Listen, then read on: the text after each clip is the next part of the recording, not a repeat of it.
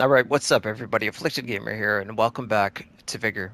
So, as per usual, I will be giving a recap of the dev stream that took place this week, yesterday from the moment of making this video, which was August the 4th, over on twitch.tv/Vigor the game. Now, I keep promising gameplay. Bear with me for 2 seconds and just hear me out. Some of you already know some of the issues that I've had, but for those of you that don't, just over the past month alone, I've had to replace the modem multiple times.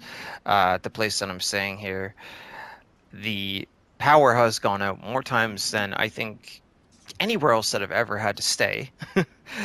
More fuses have blown than I've had in my entire life in the course of 2 weeks.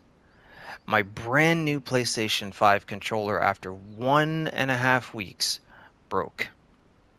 Meaning, if I would run forward, my character would go like this. Just keeps wanting to stare at the sky for some reason. And then my left joystick started to do the little stick drift like this. A week and a half, and no, I'm not rough with my electronics. So, yeah. And then after that, I had my COVID shot, my first one. Got that. I didn't react all that well to it for some reason. And I have just haven't. I've been sick and I've been tired, and then the electrical issues, electronic issues, and whatever. Just that's why. So my apologies. I'm not uploading or not playing because I want to or whatever. This is not what I want. So yeah, my apologies. Now let's go ahead and get into the stuff that you guys really came here for. Season 9 will be called Stalkers. I don't really know the theme of it because they only showed us a tiny bit of the battle pass. The first outfit, though, man, was that cool looking. If you want to see it, uh, by next week, the partners that have access to the preview builds, of course, I still don't. Microsoft thing. By all means, check out that guy Brian Evans, Dizzy Online, Honorable Bandits, Half Metal Fox, Christopher Beast, IX War Dog, gaming blouses, you name it, whoever can put up some stuff. If you really want to see it, go for it. When I get the battle pass, I'll do my initial first impressions review that I do. I could look at the rest of it if I wanted to. I could get the screenshots from the other partners, but I want the element of surprise to still be there for what I haven't seen. The medals for PlayStation have been fixed. You ever notice last little while you log in, you have the medals constantly popping up, the things that you've already done. Some are perhaps even missing, even though you have completed them. Well, that should be fixed. The daily challenges bug has also been fixed. So, when you come to the daily challenges, say there's one here that you don't want, so I don't want 50 glass. You remove that, and then in an hour and 13 minutes goes by, you have another 24-hour countdown, right? That has been fixed, so you won't have to worry about that anymore. The H-bar bipod lens glitch, when you're aiming down sights, you see part of the bipod in your lens. That has been fixed as well. This one's going to upset a lot of people, myself included, a little bit. The buried cache, when you find one of the little diggy spots, that's what I'm going to call them. Make fun of me if you want. And you could just look down, aim your weapon at it, and ping. And then if a little photograph icon popped up, that meant that you found the right spot. That wasn't intended, apparently. So now you're going to have to find the picture or just dig up the hole manually. I didn't know that was the bug. That kind of sucks.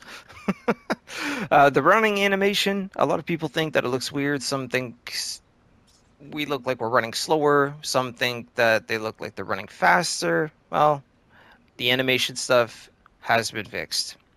The T-pose in elimination has also been fixed. I guess when you kill somebody, they end up in a T-pose. Yep, fixed. Invisibility glitch in shootout is also fixed. The Legacy Seasons bug where when you claim your rewards, when you claim your rewards in the new season, a little page pops up to show you exactly what you have just currently unlocked. It doesn't do that for the Legacy Seasons. Well, in Season 9, it will. Here's the big one. Grenades are coming in Season 9. Yes, they're finally going to be in the live game. We're also getting a new gun, and it's an assault rifle, which couldn't make me happier. I just hope that I like the gun. I don't know why we needed another AK variant, but I'll take it. We have the A74KU. So that'll be the new weapon. I don't know the rarity as of yet. We'll find out though. They've made some adjustments and changes and fixes to elimination for Season 9. No more team killing. So all of you, I don't even have a word that I want to use. The people, you guys that find it so cool or so funny to kill your teammates and ruin the experience for everyone else, you don't get to do that anymore. Sorry, but that one makes me happy. I couldn't stand that, Want to play? Get shot in the back right off a spawn. Like, really? There's half my health gone. Why? I never saw the purpose. The reward system is going to be tweaked as well, so if you're on the winning team and you didn't really do so well, you'll still get something. I don't know what. I mean, I think the rewards really needed to be changed anyways. There will be elimination crates. That will be one thing for sure. But for the losing team, if you performed well, you'll still get some sort of a reward.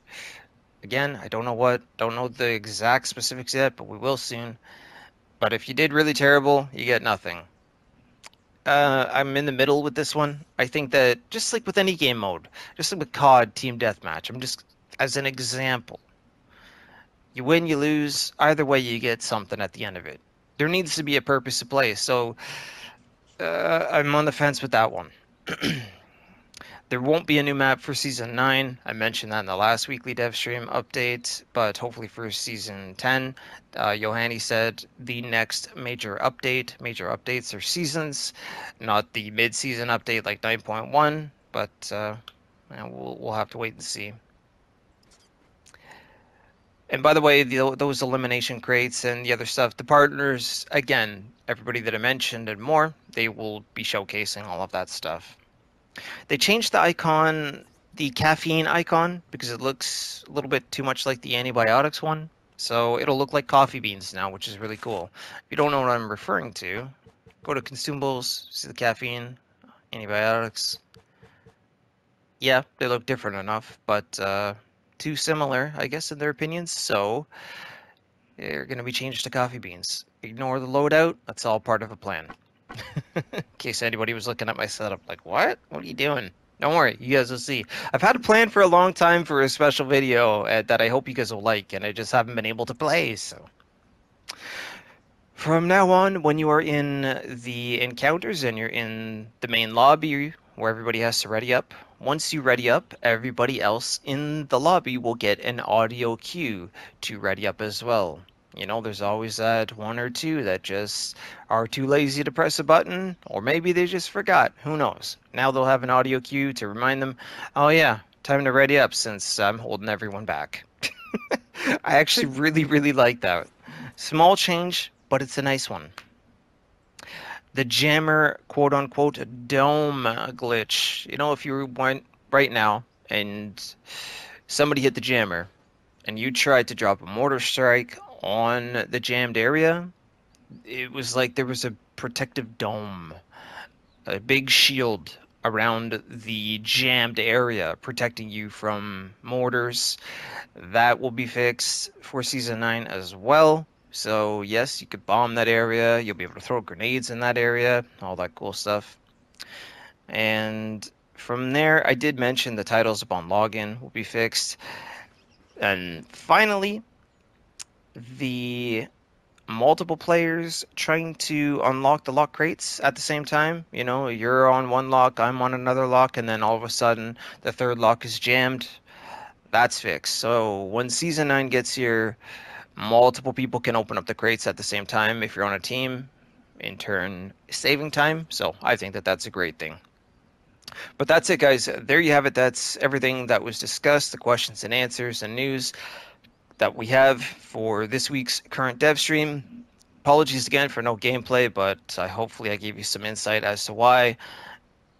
And fingers crossed, I'll get this video out that I've had on my mind and planned for a month now.